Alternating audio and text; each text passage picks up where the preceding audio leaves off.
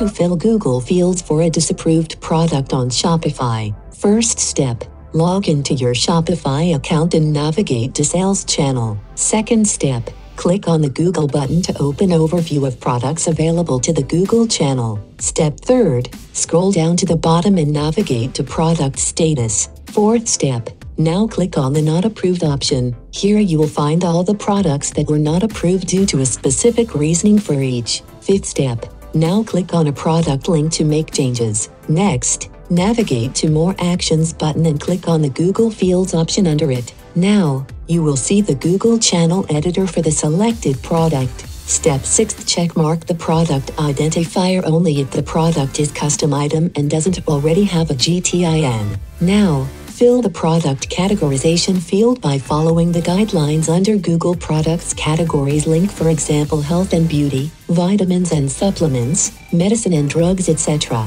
Next, fill out all the possible options that can be filled for the specific product, such as age, gender, condition, color, material used and size by dimensions. Next, fill in the size system and size type for the product, for example US and regular, followed by the unit pricing measure as well as the unit base measure. For example, use the unit pricing measure attribute to define the measure and dimension of your product. This value allows users to understand the exact cost per unit for your product, whereas the unit pricing base measure attribute lets you include the denominator for your unit price. For example, you might be selling 150 milliliters of perfume, but users are interested in seeing the price per 100 milliliters. Next step, fill in the manufacturer part number if the product is not a custom item and doesn't have a barcode. Final step, click on the Save button to ensure all the applicable options have been updated and stored.